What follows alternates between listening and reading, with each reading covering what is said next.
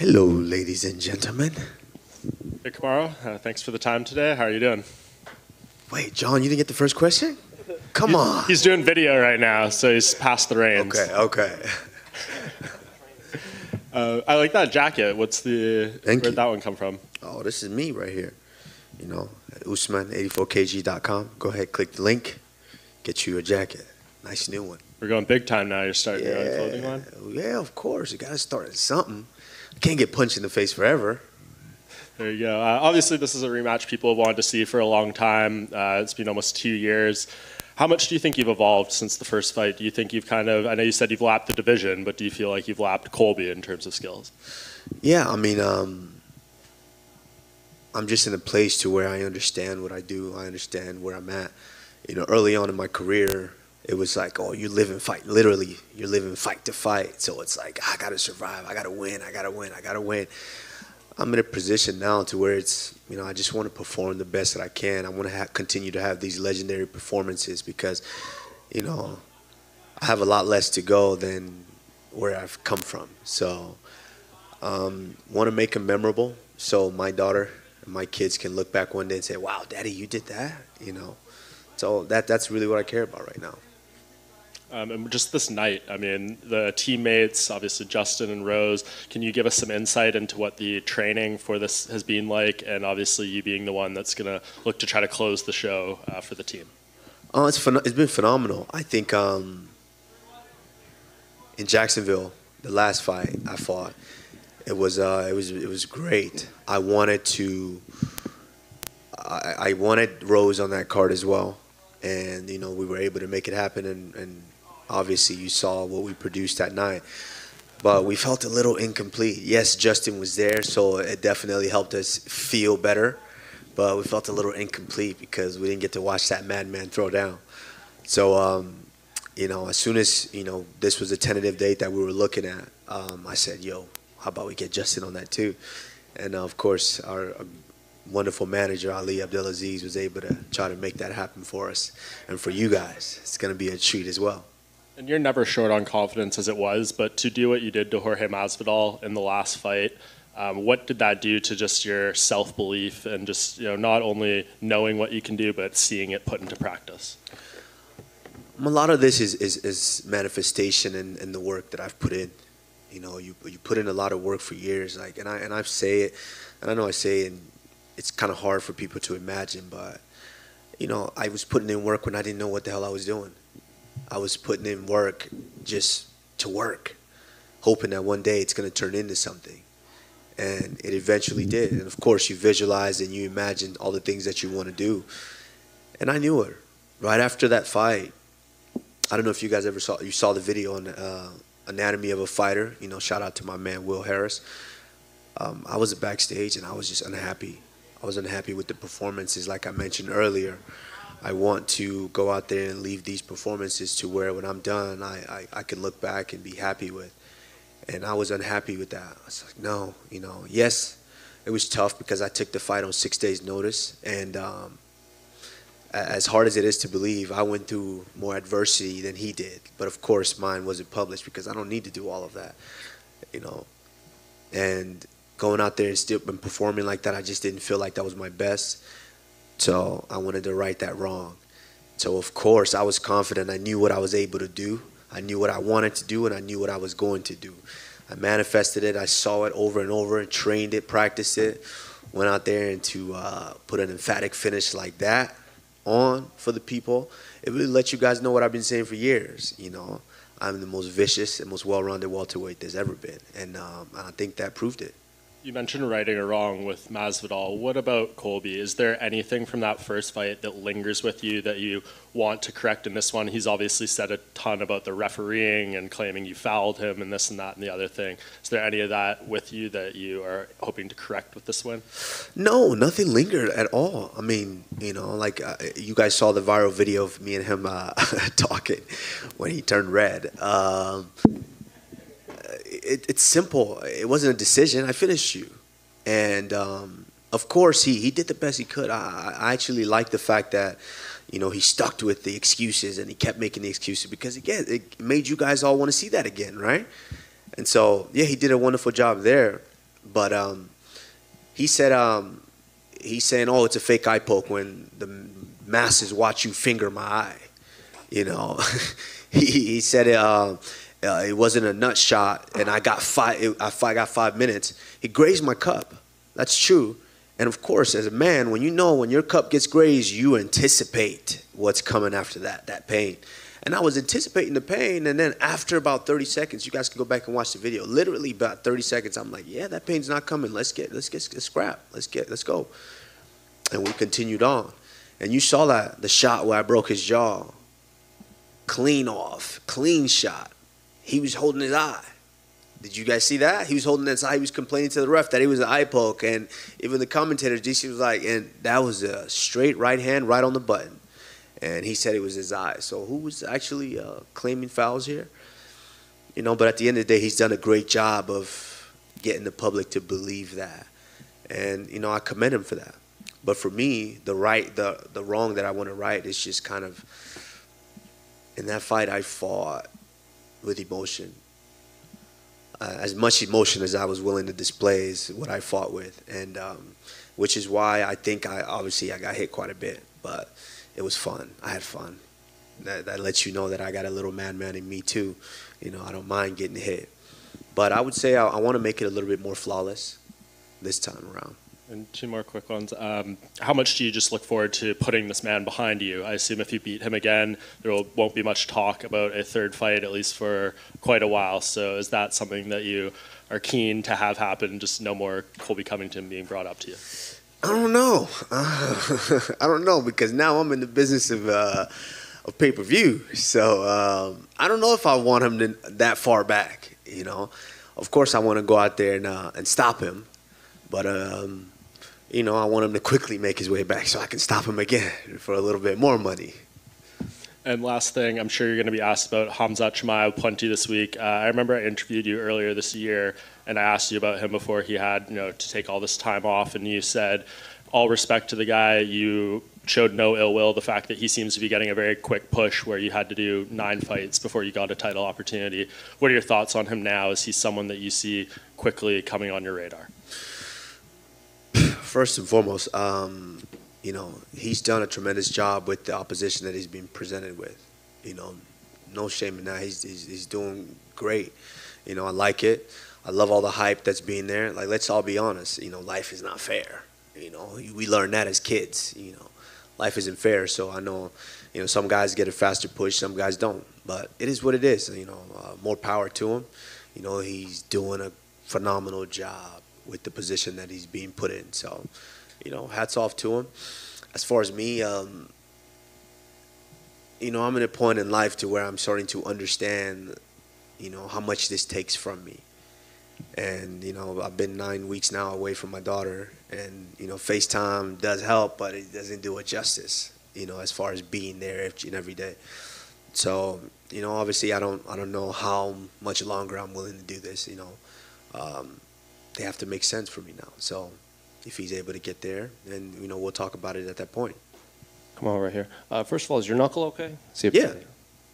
No, it's okay. You know, when you wrestle and you scrap a lot, you might get a scratch here and there. And, you know, of course, you got to pull a little Band-Aid so you don't bleed all over everything. And before Israel rematched Marvin Vettori, he kind of pointed to your fight against Jorge where you didn't have to take that fight. You still took it to answer the questions, and he viewed that as starting the second lap, which he's now doing. So is this the start of the second lap for you around this division against Colby? The start? Oof. I'm running. I'm sprinting past these dudes. I'm looking back and smiling at them now. You know, this is a fun one. I'm having fun with this now. That's the thing. I'm having fun with it now. Like I've said before, I've been classically trained in all of this, in this sport. You know, coming up and watching guys like Sugar Rashad Evans and going with him to these media tours and these big fights. You know, I was able to get an inside look at what this could be to where I was able to dream and manifest what I wanted to be. So being up here and having these opportunities now, I'm just, you know, I'm blessed and, you know, it feels great. I'm having fun.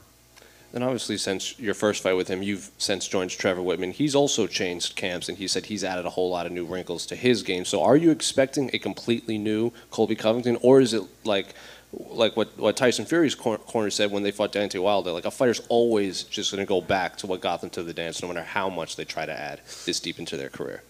Yeah, I mean, obviously you guys have saw what I've done because, I've been fighting, so you guys have seen that.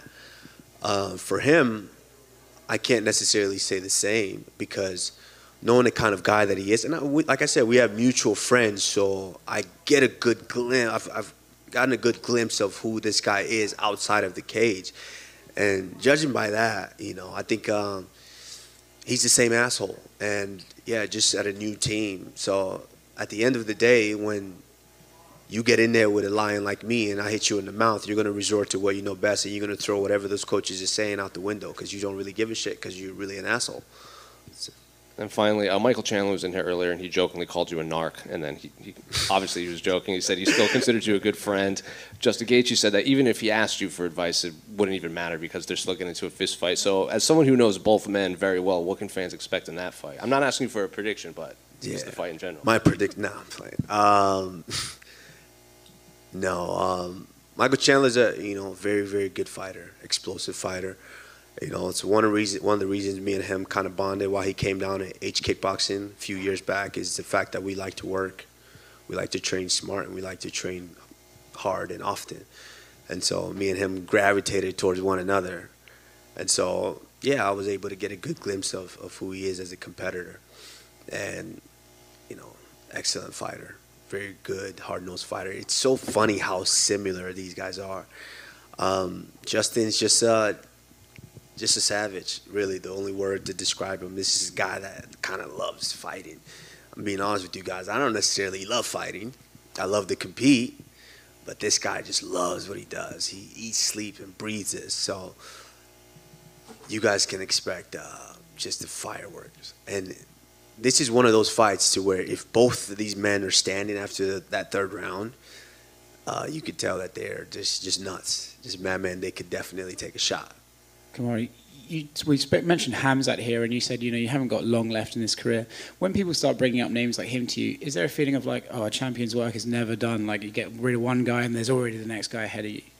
I mean, that's how it is. Like, come on. After I get done with the fight, what did you guys do last time? I just sent Masvidal to the shadow realm, and you guys are, so who's next? Is Colby next? Like that's what it is. It's always going to be that way. And if all champions, especially some of the best champions in the world, continue to listen to that, then basically all you guys want to see is me continue to be successful until I'm not successful. Then you guys can then put that stamp on it and say, he's washed up, he needs to leave. I want to be that champion who does it. I want to do it on my own time. I like Khabib, and I know a lot of people have been throwing a lot of shades, saying a lot of things about Khabib leaving when he wanted to leave. That's how you do it. Even George St-Pierre, that's how you do it. You leave when you want to leave. You don't let the sport retire you. So, yeah, whenever I feel like, that time's there, it's time for me to go. We speak about you lapping the division now, and I think you're in this legacy building phase of your career where people are just kind of throwing any situation at you to see, oh, what can he rise to? I saw you do an interview yesterday, like, oh, can you win another belt? For you personally, what builds more for your legacy? Lapping a division over and over again, or winning a second title in a one-off? To me, I don't really, let's be honest, I've kind of done what there is to do in MMA, in UFC. This Saturday, live on ESPN, pay-per-view at Madison Square Garden. What's bigger than that? I've headlined pay-per-views before. The first event back with fans. And look how that looked, how that pay-per-view went. Fought Kobe the first time, T-Mobile Arena, headlined that. Went all the way to Abu Dhabi, headlined that, in Fight Island 1. I mean, what is there to do in the sport? I've done it all, You talk about legacy. Like, look what I've done to this point. When I'm done and I walk away, guys are going to look back and say, wow, he was special, just like we've done with some of the greats. And so if I'm looking at legacy, I want to do something that's not been done before. These guys don't really scare me anymore. I mean, of course, there is the fear of myself and not, competing and not looking the way that I want to look. But what scares me is since when in history have we ever seen pound for pound in both combat sports at their prime go at it? We've never seen that. You know, wouldn't the world love to see that? I know I would. Kamaru, to your left over here. You know, not to give anything away, but for the last fight with Colby, you kind of said, I'm going to keep it on the feet for the fans, throw down with him a bit. This time around, I'm getting the sense from you that maybe not having the same feeling. So, like I said, not to give anything away, but can we expect some wrestling in this one? What are we thinking? Listen, I'm better than this guy in every way possible. I'm just better than him. And that's just one thing that I do well that I didn't realize until, you know, these wins started racking up. I'm like, I kind of control these fights and where they take place and how they go. You know, let's work on that. And so, yeah, the fight's going to play out wherever I want him to play out. Like, obviously, if he wants to not take as much punishment, he's going to try to wrestle. Then he's going to realize very quickly, I'm a much better wrestler than him. Then he's going to have no choice but to stand. Well, if I want to take him down, I could have taken him down. And I can take him down if I want. So we'll have to see. The only thing is, you know, like I said, that first one I wanted to, the world wouldn't have been satisfied if I hadn't done that to him. And so that's one of the main reasons why I wanted to do that. This one, I'm going to be strategic, but you can rest assured that I still want to do some harmful things to him. And I wanted to ask about your brother, Mohammed, who, you know, he's coming off a loss in the PFL. But, you know, that's always a big kind of thing for fighters, you know, to turn around and come back from that. So I'm just curious how you've kind of been helping him and, you know, giving, you know, sharing advice and all that kind of thing going forward and what potential he has still in the sport. Yeah, I mean, that wasn't his first loss. You know, that was his second loss. You know, he lost before, and he bounced back, and he you know, he got some wins and then got that opportunity. So he's going to do the same. He right away, you start to realize, maybe I'm not where I want to be yet. So let me get back to the drawing board. So since then, you know, he's really made the move out to Colorado, and he's putting a lot of emphasis on his training. So, you know, we want to make him the, you know, the savage that he wants to be. So eventually he'll get there, and you guys will be talking to him, not me. All right, best of luck tomorrow. Tomorrow, over here on your right, you mentioned pound for pound versus pound for pound. I assume you're talking about Canelo Alvarez, the pound for pound top boxer. Yes, absolutely. Since when have we ever seen the pound for pound mixed martial artists go up against the pound for pound boxer, both in their prime? Not when they're old or retired and you're trying to pull them back, both in their prime. I think that's something that I think the biggest ever in history. And that's what I'm looking to do. That's something that scares me. That's something that gets me up in the morning. That's something that I might risk leaving my daughter for another 12 weeks for. So, you know, we'll see. That's something that I'm looking at. And, you know, God willing, you know, this Saturday we do what we need to do, then why not? Will you actively try to make that fight happen if you beat Colby on Saturday? I mean, yeah, you know, pound for pound mixed martial artist in the world versus pound for pound boxer in the world, promoted by the pound for pound Dana White. Why not? Why not? You know, why not? And you're, I mean, coincidentally enough, you're actually going head to head with him this week. I know. Saturday. We'll see who does better. I mean, we're both in the business of entertainment nowadays. He's going to entertain on the same night. So are we. We'll see who does better numbers, and then we're going to sit there and we'll have a discussion with the pound-for-pound best promoter in the game, and Dana White, and we'll try to make something happen. Have you spoken to Dana about this? Have you expressed this wish to him? Yeah, you know, Dana's hearing about it now, I guarantee you. He's hearing about it now, and that's one thing that I love about Dana is if it makes money, makes sense. So hopefully we have that conversation. Who wins that fight, you or Canelo? And you talk about boxing too, right? In boxing, yeah, absolutely. Yeah. I mean, come on now. He wouldn't dare come in here. Let's be honest. You know, that's the thing is we have to pursue these guys because we're willing to take that risk. You know, I don't know if they're willing to pursue us. So let's be honest. You know, that, like I said, there's a reason that scares me. That scares me because, you know, he's a master at his craft. And you know, he's used to these boxers. He's used to the boxing speed and the boxing, you know, movements and things like that. We're different. You know, sometimes different could be good. What's wrong with giving him a different look? So, of course, it's a tall tree to climb, but, you know, we saw what happened the last time I was an underdog. Thanks, Kamaru. Thank you. Kamaru right here on your left.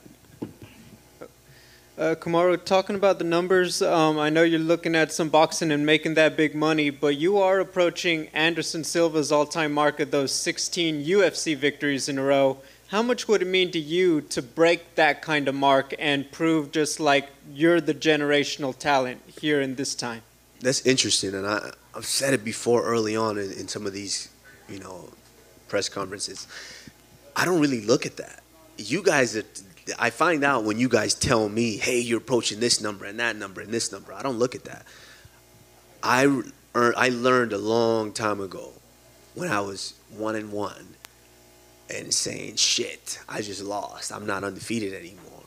And having that talk with Rashad Evans and him telling me just take it one fight at a time.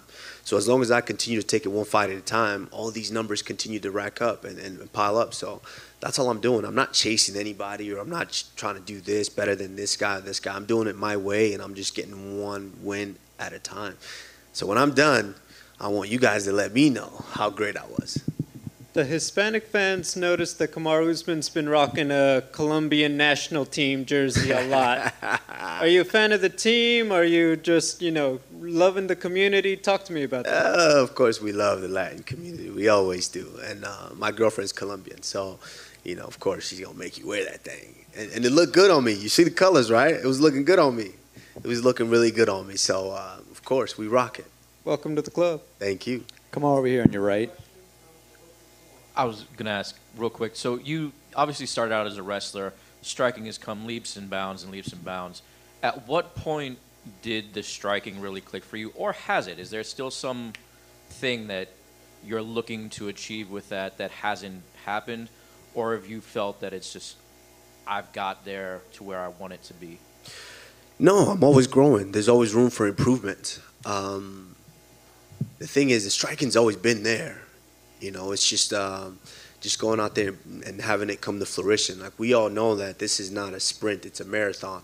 It takes time to really learn and evolve in the sport, something that my little brother is learning as well. It takes time to get there. I came in as a wrestler, having some of the best foundation. And then, of course, I went to a camp where I had one of the best teachers out there at H Kickboxing with Henry Hoof to teach me that foundation of how to punch and kick. And now, having Trevor Whitman really fine-tune some of those intricate details to produce the results that I've been producing. I mean, it's just a perfect storm. I'm blessed and I'm thankful for, the places that I've been with the coaches that I've been and the place that I am in life. I mean, this Saturday, headline Madison Square Garden. UFC 268 live on ESPN pay-per-view. You don't want to miss it. Go get that. But there was no particular fight where you felt, oh, this feels really good now? If I had to say one, I would say I fought Sean Strickland in, I believe, Buffalo, and I believe it was a little storm back and forth. It started when I fought Wale Alves in Brazil. A lot of people didn't know, but I had torn cartilage in my ribs, and I couldn't wrestle the last 3 weeks. But I couldn't pull out of the fight because I was instructed, you can't pull out of this fight. And so I had to fly all the way to Brazil and fight this guy without my strongest tool in my toolbox, which is wrestling. So I remember in that fight, I knew I had to keep the fight standing because I couldn't wrestle. So this guy doesn't find out that one kick in my ribs, I might be out. So I had to stay on my feet, and I'm on my feet, and then I realized in that first round, these guys can't stay with me on my feet. They're afraid. They think I'm going to wrestle the whole time. Why not stay up? And then towards the end of that first round, you can go back and watch that fight. He was just done. He was gassed. I didn't really throw that many strikes, but he was so gassed because he thought I was going to wrestle the whole time. I looked at him, and I spoke Portuguese to him, and I told him, I know you're not tired already. We just started. So from that moment on, I said, you know what? I can do what I want to do in here. I don't have to wrestle these guys. So in the Sean Strickland fight, we all know how good of a striker Sean Strickland is. I just wanted to just let it fly. And I'm doing all kinds of tricks. I'm doing a super double punch. I'm doing all kinds of things, having fun in there. And at that moment, I think I realized, it is what I make it in here, that I can do whatever I want. Come over here on your right. One more? We'll take one more? Yeah. So we saw you courtside at the Knicks game the other night. Tell us what your experience was like. It was great. It's one of those things with me is I'm in this trans state of mind to where I don't really take things in too much because I have such high expectations. And for me, the journey's never over. So I have such big goals and high expectations to where I don't really sit there and just really relish and enjoy moments as much as I probably should. So I'm sitting there and it's just a game to me. I'm watching the basketball game and I'm sitting next to Tracy Morgan. I'm sitting next to Chris Rock, Bill Bellamy, D Nice, and at one point it was like, these are legends that I grew up watching, and I'm sitting on the floor next to them. But then I snap out of it, and I got in the back, and then I got goosebumps, like, oh shit, this is where I'm gonna walk out when I fight. So, you know, it's been an amazing roller coaster. You know, I'm blessed to be in this position. I'm blessed to be here. I don't take it for granted. And, you know, when I'm done, I think, yeah, then I'll start to be like, you know what, I did that. Yeah. So, you know, tell my brother, you know, take pictures now. Take a lot of pictures. You know, my man, Patty, take a lot of pictures because I might want to see them later. And last one for me. Obviously, your friend Francis Ngannou was in your corner last time around. First of all, is he going to be here this time around? And secondly, what did you make of the situation with Francis that occurred over the summer? You know, when they created the interim belt, were you surprised by that? It's a tough situation to be in. It's, you know, there's a lot of things that go on behind the scenes that, you know, a lot of people don't know about. And we all wish that we could sit in those rooms with the powers that may be and really understand what, you know, a fighter or the promotions is going through and dealing with. So it's you know, for me personally, as a brother of his and as a friend, it was tough for me. It's tough for me to watch, you know. But it seems like things might be looking up now because you know, that fight's been scheduled. And let's all be honest, you know, we all know who the heavyweight champion of the world is. You know, like, no disrespect to Gon, he's an incredible competitor. We see what that heavyweight's doing. And so until they step in there and they really duke it out, we know who the heavyweight champion of the world is. All right, thanks, Kamaru. Thank you, guys. I appreciate it.